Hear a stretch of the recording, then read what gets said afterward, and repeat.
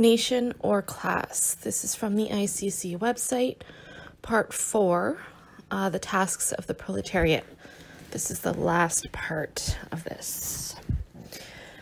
Against all forms of nationalism in the face of the deepening world crisis, communists must affirm the internationalist tasks of the revolutionary working class. 1. Autonomous class struggle. Whether in the advanced countries or the third world, the only way forward for the working class today is to wage an intransigent, autonomous class struggle. This implies not only an independence from all those forces which attempt to divert the struggle of the class and to tie it to one capitalist faction, whether trade unions, leftist parties, or national liberation fronts, but also a fierce struggle against all these forces, against frontisms of all kinds. The workers must fight not simply against one imperialist bloc and its local agents, but against all imperialisms and all their agents. The only front open to the working class today is the International Proletarian Front against capital.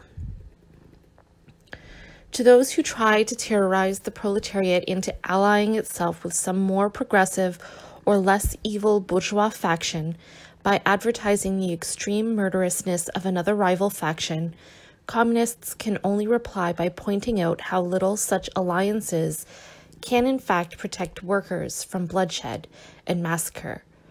Far from defending workers against a greater evil, such alliances have only served to disarm the class, leaving it helpless against the attacks of its erstwhile allies, when the latter attempted to restore order and set up their own regime.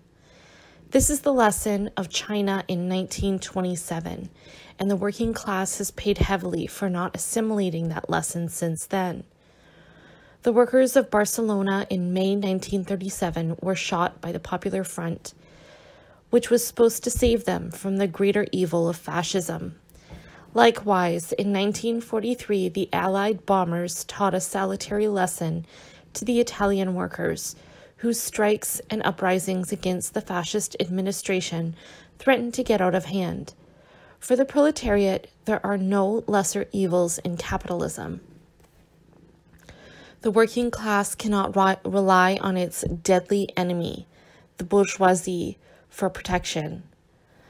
Even in the epoch of genuine bourgeois revolutions, Marx insisted that the workers should retain their arms and independent organs of struggle throughout the revolution to defend themselves against the inevitable bourgeois backlash against the threat to capitalist order, the lesson of the Paris insurrections of 1848. In the era of capitalist decay, when the bourgeoisie in all its colors can only advance by attacking and massacring the working class, the only possible defense of the proletariat is its independent action against all bourgeois factions, leading to their eventual overthrow by the armed workers' councils. In the rising wave of class struggle since 1968, the workers of the Third World have shown a capacity for autonomous class struggle no smaller than that of their brothers in the more industrialized countries. In Argentina, Venezuela, India, Burma, Thailand, Angola, China, South Africa, Egypt, Israel, and elsewhere, massive strikes and even semi-insurrectional struggles have hurled the workers into direct confrontation with the police, the unions, the workers' parties, and with governments of national liberation. As in the advanced capitals, workers in these countries have organized themselves in autonomous general assemblies and wildcat strike committees to direct their struggle.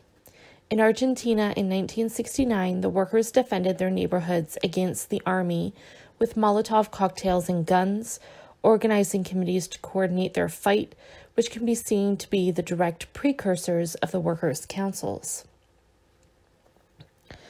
Just as the capitalist crisis is international, so the response of the working class is also international in scale. The deepening of the crisis opens up the possibility of a growing unification of workers' struggles all over the world. It is in this process of deepening and ever-widening class struggle that the working class will develop the consciousness and capacity to mount a revolutionary offensive against the capitalist state in all countries. 2. The World Civil War. There are those who justify support for national liberation fronts by saying that any other policy must condemn the proletariat of the Third World to wait impotently until the proletariat in the advanced countries breaks the imperialist chain at its center. Others, not wanting to sully their hands with supporting bourgeois factions, simply dismiss the revolutionary potential of the working class in the underdeveloped countries and say that nothing can be done until there is a revolution in the advanced countries. Both these viewpoints betray an inability to comprehend capital as a global social relation and the working class as one world class. By its own struggles, the proletariat in the Third World has shown that it has no intention of passively enduring until the revolution breaks out in a major imperialist center. While we have no intention of predicting where the revolution will break out, there is no a priori reason why a revolutionary impetus might not begin in a third world country or continent. Of course, the revolution cannot maintain itself there for long, but in the end, this is no less true for America than it is for Venezuela or Vietnam. It is the global nature of the crisis that opens up the possibility of the worldwide generalization of the revolution, just as it was in 1917 when the revolutionary wave began in backward Russia. It is important to point out that many parts of the Third World, Brazil, Argentina, Venezuela, India, Egypt, South Korea, Taiwan, etc., are characterized by important industrial centers and a highly concentrated proletariat, as was Russia on the eve of the October Revolution. Even in those countries that lack significant industrial centers, there is a large agricultural proletariat as well as dockers, transportation workers, construction workers, etc., who could be the basis of the revolutionary thrust. However, it is undeniable that the chances of a revolutionary impetus beginning from this second category of third world countries are somewhat remote. Unquestionably, the problems faced by a proletarian dictatorship in the Third World would be immense. The proletariat in such a region would be faced with the need to feed thousands of lumpen proletarians and landless peasants. It would be confronted with a peasantry attached to the idea of its own property and to subsistence agriculture. It would be threatened with immediate attack by one of the large imperialisms and probably also by their local client states. Clearly, in such a situation, the only way forward would be to attempt to spread the revolution as quickly as possible towards the advanced capitals, whose material resources and proletarian concentration are absolutely indispensable for the success of the revolution and the creation of socialism. Only if this outward movement is maintained will it be possible for the proletariat to defend its power in a sea of peasants and other non-proletarian strata. In all probability, the workers would be forced to make various concessions to the peasants, and there would be all kinds of dangers inherent in such concessions. A great deal can be learned from the negative experience of the Bolsheviks in this respect. Thus, the workers would have to encourage collectivization rather than the dividing up of the land, and instead of proclaiming a workers' and peasants' government, the workers would have to prevent the peasants from attempting to share power with the proletariat. Political representation of strata such as the peasantry would be through territorial councils, which would represent the peasants as individuals, not as a whole social class with its own Soviet power. But in any case, any measures the workers took to counterbalance unavoidable concessions could only serve to maintain the balance of forces in favor of the working class if the revolution continued to spread. There can be no solution to the problem of other social strata within a single country. Only the worldwide proletarian dictatorship can really achieve the integration of all classes into the communist association of mankind. It is vital to understand the problems that a third world bastion would face and to recognize the central role of the proletariat of the advanced countries. But communists must be aware of the strengths of the proletariat as well as its weaknesses. In the underdeveloped countries, the proletariat may constitute a small minority of the population, but as Lenin recognized in 1919, the strength of the proletariat in any capitalist country is infinitely larger than its proportion in the total population. This is because the proletariat has economic command of the center and the nervous system of the capitalist economy, and also because in the political and economic sphere, the proletariat expresses, under capitalist domination, the real interests of the vast majority of the toiling population. Moreover, the weakness and incompetence of the bourgeoisie in many backward countries may make the actual seizure of power by the working class easier than in the advanced capitalisms, where the bourgeoisie is much more experienced and much better equipped to deal with civil disorder. On the global scale, the intervention of the major imperialisms against a revolution in the third world may be delayed or obstructed by the depth of the crisis and the class struggle in the advanced capitals. The American or Russian bourgeoisie might simply be unable to mobilize their workers against a workers' bastion, even though the workers of the former countries had not yet taken power. In any case, the interdependent nature of the world economy makes the revolution itself no less interdependent. Workers of the advanced countries need the revolution in the backward countries, just as the latter require the overthrow of the major powers. There is only one revolution. Whether the proletarian revolution breaks out in the advanced countries or in the third world, one thing is certain. The establishment of a proletarian dictatorship anywhere opens the phase of the worldwide civil war between the proletariat and the bourgeoisie.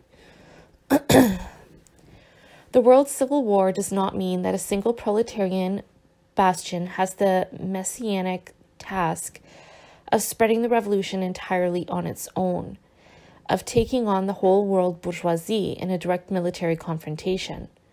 Apart from the fact that this is a strategic utopia, the impossibility of exporting revolution by simply invading neighboring capitalist countries was demonstrated in 1920, when the Red Army's advance on Warsaw only succeeded in driving the Polish workers into the arms of their own bourgeoisie. A single proletarian bastion will undoubtedly have to conduct a holding operation in military terms, defending what territory it can while attempting to spread the revolution by other means.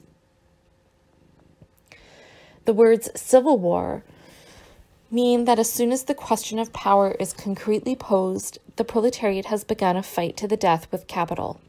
And this is true not just for the section of the proletariat that has seized power, but for the entire world class. For the proletariat of the workers' bastion, it means that their bastion cannot survive indefinitely within the world capitalist system. Either it remains an expression of the continuous revolutionary struggle of the working class, or it will succumb at the hand of the counter-revolution, both from within and from without. For this reason, all the efforts of the workers in their bastion must be geared to the extension of the revolution to the worldwide conquest of power by the working class. The necessary measures of socialization that the proletariat in power in one area will take are, at this stage, fundamentally means to this end. The principal vehicle for the extension of the revolution, the proletariat's main weapon in the civil war, is the class consciousness of the world proletariat. It follows that the main strategy of the proletariat in power in one region is to generalize the political conditions for revolution. It must appeal to the workers of the whole world to come to its aid by making the revolution in their own countries. It must actively assist and arm revolutionary workers everywhere. It must help conduct a massive campaign of agitation and propaganda within the world class and help provide the organizational means for communist intervention in all countries. The greatest contribution of the Bolsheviks to the extension of the revolution was the foundation of the Third International. It is within an overall framework of political considerations that the proletariat must approach the question of the military extension of the revolution. There will certainly be military advances by the proletarian dictatorships, but these offenses will be subordinate to political criteria as well as purely military ones. The degree of revolutionary maturation in the proletariat of other countries, the strength of the bourgeoisie or of nationalist ideology, etc. Needless to say, such offensives will bear no resemblance to the barbaric methods of imperialist plunder. At all times, the proletariat in arms will seek to win over the workers of other countries to the revolutionary fight. It cannot terrorize them into joining the revolution and can only reject with contempt all methods aimed at subjugating civilian populations by brute force, bombing and shelling of residential districts, mass reprisals, etc. Under no circumstances can it employ nuclear weapons or bacteriological warfare or any other nightmarish technique of mass murder concocted by decadent capitalism. But while the proletarian power cannot attempt to incorporate countries into its jurisdiction by sheer force of arms, it cannot for that reason refrain from sending its armed detachments into this or that region out of respect for any national rights, if the situation demands such action. During the period of the Civil War, of the extension of the Revolution, there can be no concessions to nationalism or any pretended right to national self-determination. Instead of applying the disastrous Bolshevik policy of atomizing the proletariat into enclaves at the mercy of the so-called oppressed bourgeoisie, the proletarian power will have to make every effort to unify the class by calling for each fraction of the world proletariat to rise against its own bourgeoisie and to participate in the establishment of the international power of the workers' councils. If this or that fraction of the proletariat retains nationalist illusions, these must not be strengthened by promises of national independence, but fought every inch of the way. The proletarian bastion will have to give the maximum aid and encouragement to those workers who have broken from nationalism, and will in general appeal to the class interests of all the workers. Nation or class, capitalist slavery or communist revolution. These are the only alternatives the most resolute fractions of the working class can offer to their class brothers.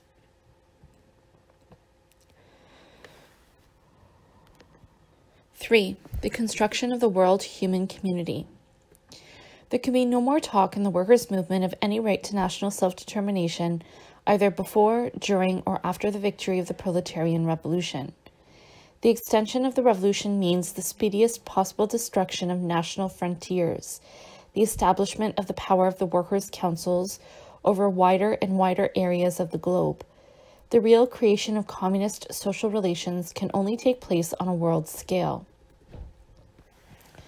In the old workers' movement, it was possible to have the confused idea that socialism was to some extent realizable behind national frontiers, that the world community could be created by a process of gradual fusion of socialist economies.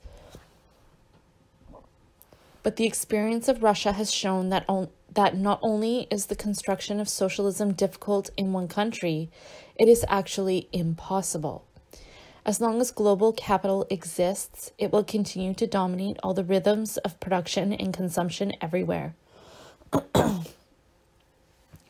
No matter how far the workers in one country go towards the elimination of the forms of capitalist exploitation in one area, they continue to be exploited by world capital. Before communism can be definitively created, capitalism must be definitively destroyed everywhere. Communism cannot be built within capitalism. Rosa Luxemburg and Lenin could speak of national self-determination under socialism and still remain revolutionaries. Today, those who use the same terms are advocates of the capitalist counter-revolution. This applies to the Stalinists with their socialism in one country, to the Trotskyists with their fantasy of worker states, happily coexisting on a near-eternal world market. It also applies to libertarians and anarchists who favor self-management in one country. The retention of the nation-state means national frontiers, international exchange, international competition. In short, capitalism. The construction of socialism, communism is nothing less than the construction of the world human community. It is the liberation of the productive forces from the fetters imposed by national divisions and commodity exchange. It is the worldwide socialization of production and consumption. It is the proletariat's abolition of itself as an exploited class and the integration of all classes into a real social humanity that will appear for the first time. In the transition period between capitalism and the classless society, the immense social dislocation and suffering bequeathed to the working class by capitalism can only begin to be abolished through the worldwide generalization of communist relations of production. On this basis alone can the problems that ravage the Third World and humanity as a whole be resolved. Unemployment, starvation, destruction, and pillage of the natural environment, imbalance of the international industrial infrastructure. These fundamental problems are integral to the capitalist mode of production and can only be eliminated through the conscious planning of the world's productive activity by the producers themselves. In the reconstruction and transformation of a world ravaged by decades of capitalist decay, the proletariat will inevitably confront problems of national and racial and cultural divisions within its own ranks and within humanity as a whole. All these divisions will have to be faced and discussed freely and openly within the workers' councils and the territorial councils through which the proletarian power will deal with the rest of the population. But the final liquidation of these divisions can only be achieved by the continuous revolutionizing of the social fabric, which will undermine the material basis of such divisions and render them obsolete. As it moves towards the human community, the proletariat will initiate the fusion of all existing cultures into a truly universal culture, a higher synthesis of every previous human cultural achievement into the new culture of communism. With the emergence of this universal culture, the tribal phase of human prehistory ends and the real history of humanity begins.